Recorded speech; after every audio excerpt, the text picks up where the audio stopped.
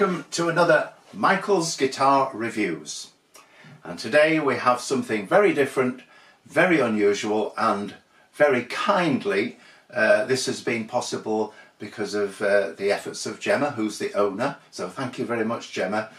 This is a lovely D'Angelico Ludlow guitar. Quite something off the mainstream, off the beaten path, but really pretty. It's quite a heavy guitar, but it's very well balanced. There's no problem with, particularly with it leaning one way or another when it's on the thigh. It's a bit of a work of art. I mean, this is typical influence from the early days in New York when D'Angelico started up with mainly acoustic and archtop guitars, very high quality. But a lot of the style, if you like, remains in terms of things like this very nicely made truss rod cover. We have a dog, by the way, here. Don't worry about the dog. But beautifully sculpted headstock as well. That is absolutely a work of art.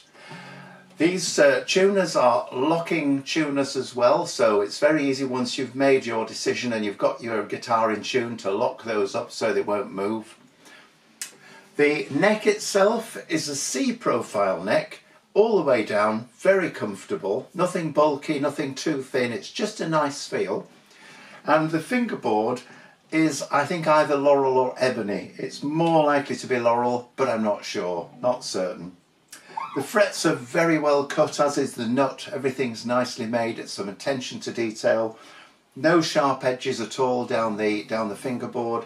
And there's some really nice binding, quite tasteful there, and you can probably also see that there are some dot position markers on the side of the neck. And really nice block mother of pearl on the fingerboard itself. Those are really tasteful, they look good.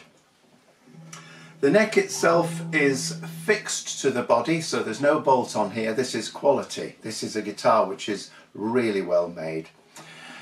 The shape of the guitar, you'll see straight away, is quite unusual, but surprisingly very comfortable to play. Also, access to the upper frets is very easy.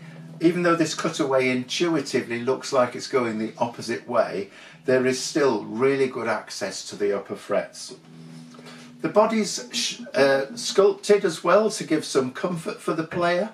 So you can just about see that there, and there's access at the back with a removable plate for the strings to go through, and a service access point for the electronics if you need to do any work on there.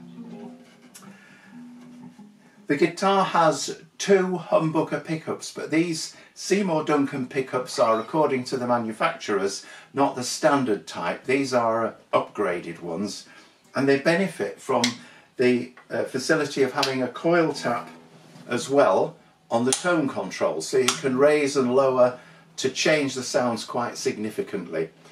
And each pickup has its own independent volume control, and there's also the traditional three-way selector up for the neck pickup, all the way down for the bridge pickup, and of course in the centre that gives you the chance to blend everything, both in terms of volume and tone, so you get lots and lots of variety with this guitar. The finish of the guitar is lovely. This particular one's finished in an ivory colour with a very tasteful dark rose coloured escutcheon or scratch plate, and that's nicely topped off with what appears to be gold plating on both the pickups and the rest of the hardware. The bridge itself is very familiar to people with American guitars in that each string saddle is independently adjustable. That's both in terms for height, if you want the action a little higher or lower, but also you can move these individual saddles backwards and forwards to make sure that you get really accurate intonation. So overall, it's both a player's guitar and a guitar for somebody who likes one that looks really good and really different. So, what does it sound like? Well, let's try first of all just the neck pickup, and we'll have the bassier tone selected on the rotary tone selector. That's anti-clockwise, and at this position I've got the the coil tap pressed in towards the body. So we'll have a little strum with that, then we'll take the coil tap out and see what difference that makes.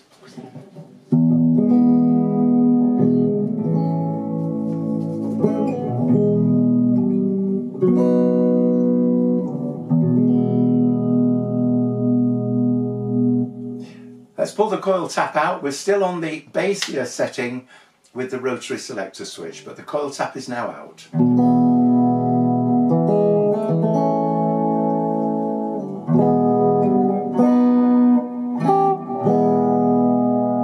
And let's go right the way around now in a clockwise direction to go for a more trebly sound, again with the coil tap in the pulled out position.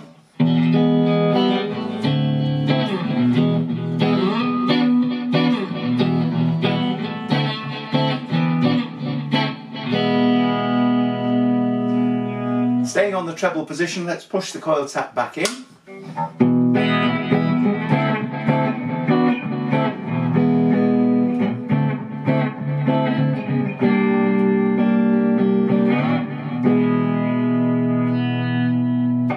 Okay, moving all the way down now to the bridge pickup, and this time with the rotary control on the bassier side with the coil tap pressed in. So bassier side, coil tap pressed in, but we're on the bridge pickup now.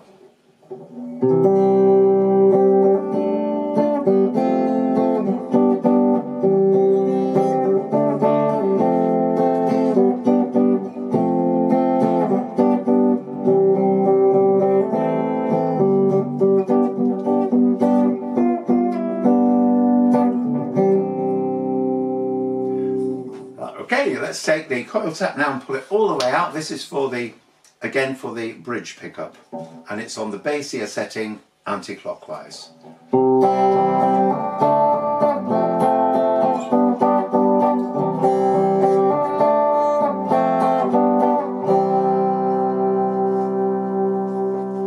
Very nice.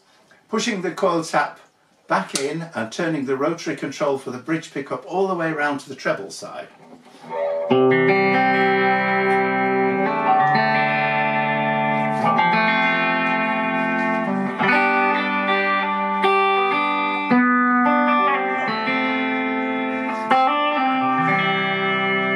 And this time with the coil tap out, again on the bridge setting, bridge pickup, treble setting.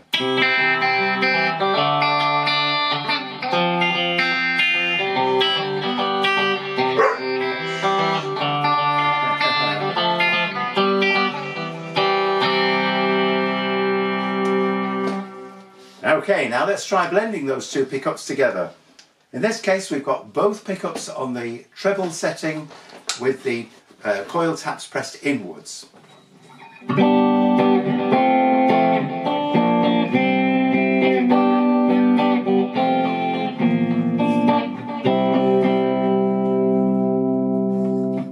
Both pickups blended, and this time with the coil taps both out on the treble setting.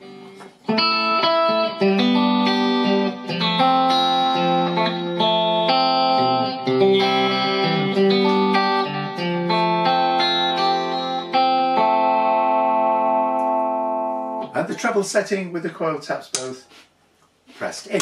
This is the blended with both pickups now.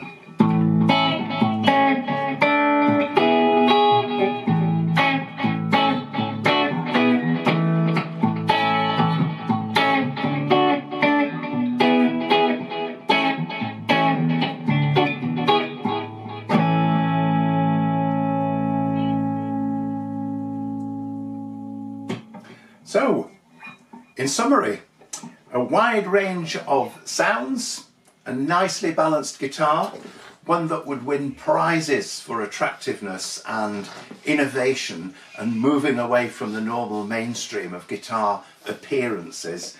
This is a really nice guitar. I hope you've enjoyed this review. Again, Michael's Guitar Reviews. All your comments are always appreciated, constructive comments, and I would love you to subscribe. And I'm really grateful to Gemma and the dogs for helping with this video. So thank you very much, and I hope to see you again soon. Woof woof.